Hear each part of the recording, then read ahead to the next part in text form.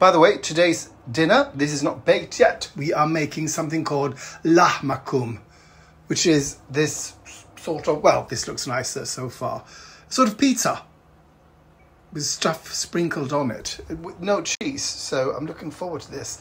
This is just filling on a Liba bread, so it's really easy to make. Just a lot of chopping to do.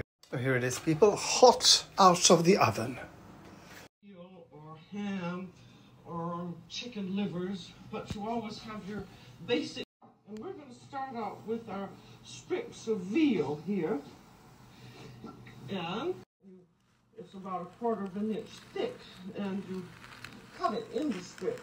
And then these strips you're going to add in some wine and spices. I'm going to use some cognac. Okay, people, I put some sweet pickled onions in the salad. It's so good. I'm going to do it always from here after. Welcome to the French Chef. I'm Julia Child. Today we're going to do a session on aspics.